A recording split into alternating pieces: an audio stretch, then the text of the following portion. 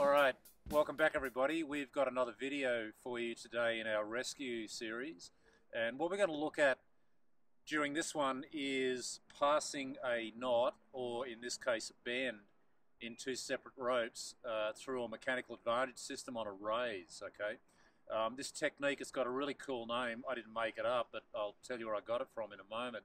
It's called a slammer jammer technique. It's probably the simplest and fastest technique I've ever seen in a lot of years of doing this stuff for sending either an inadvertent knot, an isolating knot to isolate out a damage point, the inevitable alpine butterfly, or in this case a joining bend through a mechanical advantage on a raise. Okay. The way we're going to look at two different techniques or two different variants in this video for how to do it.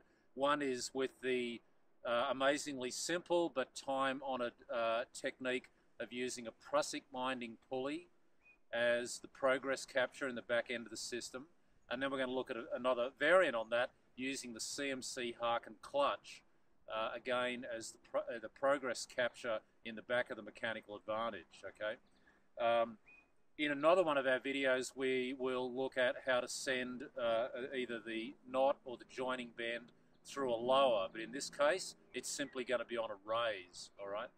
The technique itself, where I got it from, it's called a slammer jammer, as I mentioned, and I picked this up on one of the very excellent rigging for rescue programs quite a number of years ago now in Yosemite Valley in California.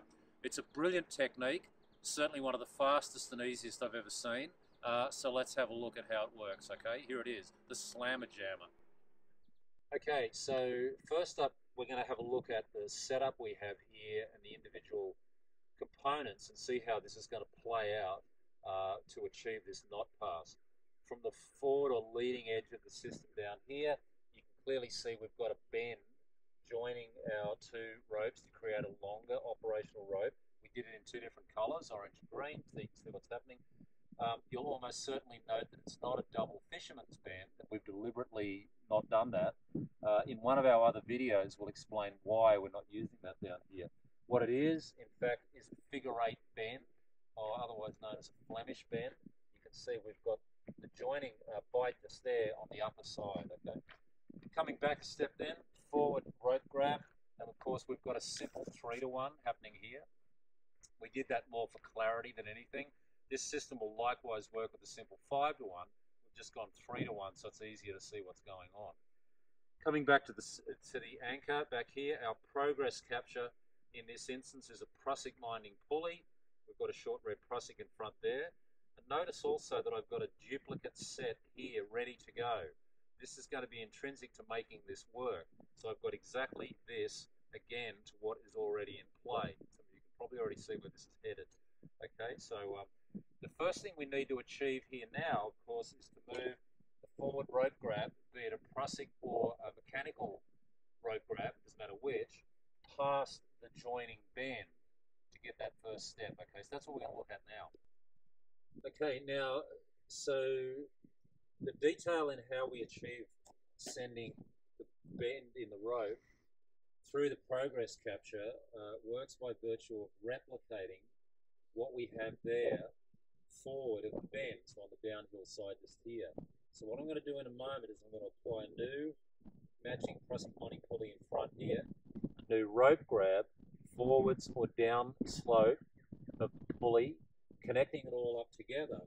And then once that's ready to go, and this can even be done as it's traveling by operators who are skilled and practiced in this, we're going to continue to haul in and deliberately jam the bend in the operational ropes here into the progress capture.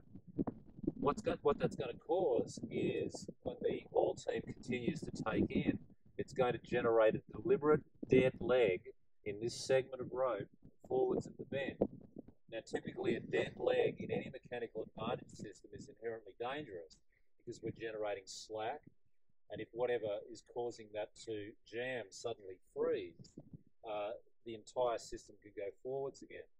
In this instance here, we're going to generate a very small, deliberate dead leg, which is going to enable us to bring the new progress capture back, connecting back into the anchor, thus taking the load negating out the old one just here, which will be immediately unloaded. All right, so it sounds like a bit in it. It's actually quite straightforward, and we're going to look at it in detail now.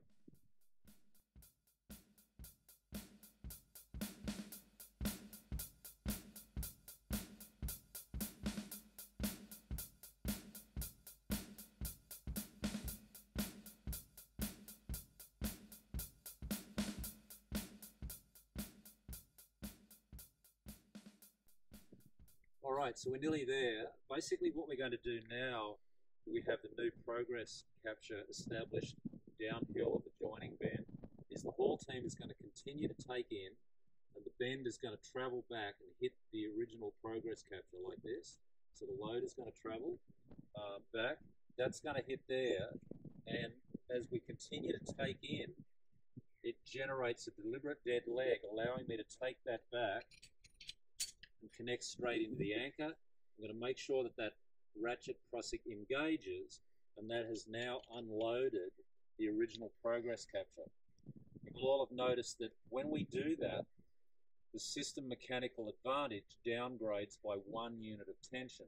So we go from a 3 to 1 very briefly to a 2 to 1, because this segment of rope becomes unloaded. If we had a simple 5 to 1, of course the system would downgrade from 5 to 1 to 4 to 1. So we only lose 1 unit of tension very briefly. And the actual amount of slack in the rope is quite literally about this much. So it's certainly not dangerous. And bearing in mind, of course, we would have a redundant belay in place as well. We've left that out for clarity in this instance here. So there we are. We've established our new progress capture. I'm going to remove the old one.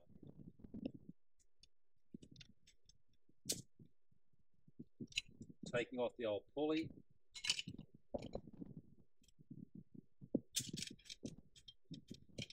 Removing the prusik, and you can see we've achieved our aim there by sending the joining bend through the progress capture at the anchor. What we're going to look at next is the final part in this instance here, is sending the bend through the moving 2 to 1 pulley at the leading edge of the MA. Alright, so we're nearly there. We've travelled the joining bend through the progress capture, and we've now established a duplicate system of what we had before.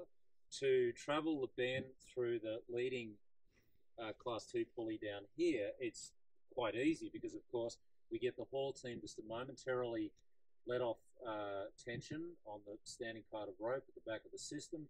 The load will go onto this single part just here on the progress capture, and this will go slack. We just simply then loosen the leading prusik, or release and loosen a mechanical grab if that's what you're using. Slide that backwards. That will give us slack here, and in this instance I can open up my pulley,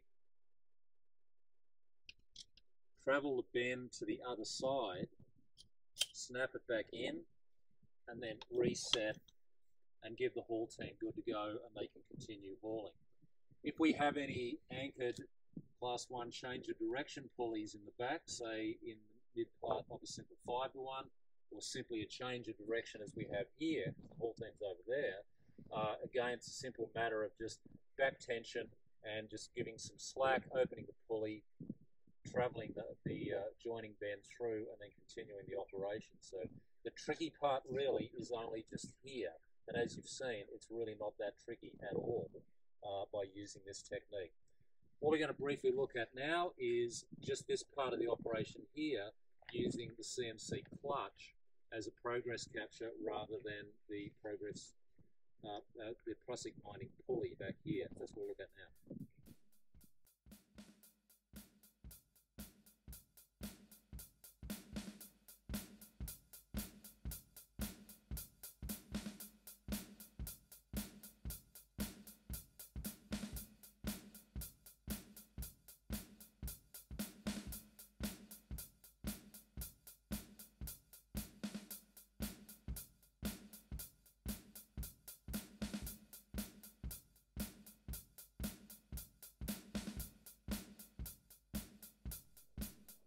Alright, so there it is, the slammer jammer technique for passing an inadvertent knot, a damage isolating knot, or a joining bend, in this case through a mechanical advantage system on a raise. Remember, the key things we noted in there are that the technique involves generating a deliberate dead leg in the mechanical advantage, which is something normally we would never do, and in some instances could be quite dangerous. But this case, we're deliberately doing that. It downgrades the MA by 1 unit of tension only, and we are only taking back a minimal amount of slack in the system, just enough to either reeve through the device, if it's like a clutch, or simply to pull back the prusik minding pulley assembly back into the anchor. Teams that practice this and train it can do it extremely efficiently, and in fact it's possible to make this happen while the load is still in motion, but you've got to get out there and practice it and give it a go to get good at it. So as I mentioned earlier, we will look at passing the knot through a system on a lower in another one of our videos, so keep an eye out for that. So there we go, slammer jammer, grab your gear and go out and give it a go. We'll see you next time.